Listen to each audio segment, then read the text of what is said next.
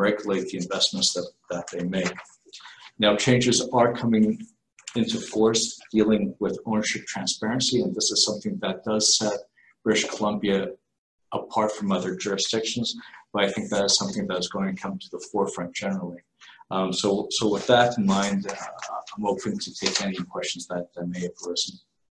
All right, so the first question is, who is considered a significant individual for the purpose of the Corporate Transparency Registry? Yes, thank you for that question. So there's no definitive set answer. The two corporate records that provide the most relevant information for determining who a significant individual is for a company is the company's Central Securities Register and the articles of the company, the foundational document. The legislation sets out the rules for who is defined as a significant individual, and this individual will be significant if they have a significant number of shares or a right to replace a majority of the directors. So this will really be determined by the number of shareholders, their rights in the company, and so there's no set number per se. It will really depend on the corporate structure of that company. Thank you, Kia, for the answer. Another question I see is, are there any tax implications of buying property in Vancouver as an investment? And just if I may add from my point of view, the question coming from the United States, where we see that tax rules are different from state to state. Maybe you can help us to understand how British Columbia may have a special impact on that as well. But the real question is, are there any tax implications on buying property in Vancouver?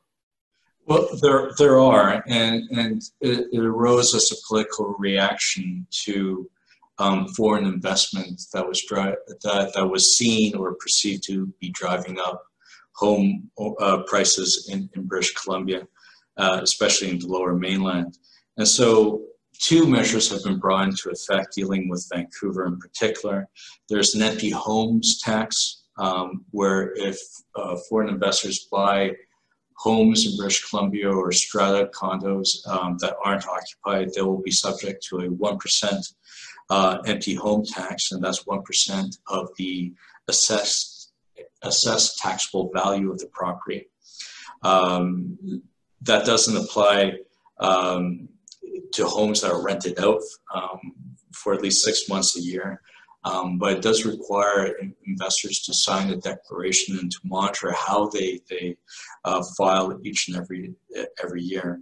There's also additional property transfer tax, which is a 20% tax that's added to non-residents who purchase homes in Metro Vancouver. So that can be an onerous obligation. It doesn't apply to permanent residents, so that is one way to overcome that. But it is specific to the Lower Mainland, and it is a reaction to ascending property values within Vancouver and the Greater Vancouver area. And it's a reaction to just the incredible growth in home valuations. And you'll see other hot markets will have brought in similar measures, such as in Toronto. It won't apply to areas where the price increase hasn't been as significant as it has been for mainland. Thank you for answering with regard to the price. And I hear a story of an empty building tax. Is there any other tax implication if you want to see Vancouver properties as an investment? In terms of taxation, right. There will be the normal tax levels that apply to everyone. So you'll still be assessed property taxes, you'll still be assessed your capital gains unless you've got a principal residence exemption to rely upon. There's some discussion about whether or not the principal residence, the capital gains exemption will survive or not, given the deficits encountered by the COVID pandemic. But other than those two specific taxes, all the other ones are common to all Canadian homeowners and all Canadian residents. The next question I see is, what is one way a shareholder agreement can be structured in Canada to help with wealth preservation? Thank you for the question. We see that in the case of foreign nationals who are transferring or a portion of their wealth over to Canada and who wish to control the assets that they acquire. So they can do that through trusts. Another way would be to incorporate, and you can have a multi-class sharehold structure where you have rights and restrictions to attach to each separate share class. And to define expectations going forward, what you would do would be to draft a shareholders agreement that sets out the expectations that each shareholder can reasonably have. It's an agreement that would be entered into with all the shareholders of the company and would manage the company's affairs going forward. So what you would do is that you would stipulate which shares have which ownership voting rights, for example, which have redemption rights or which have greater rights on liquidation.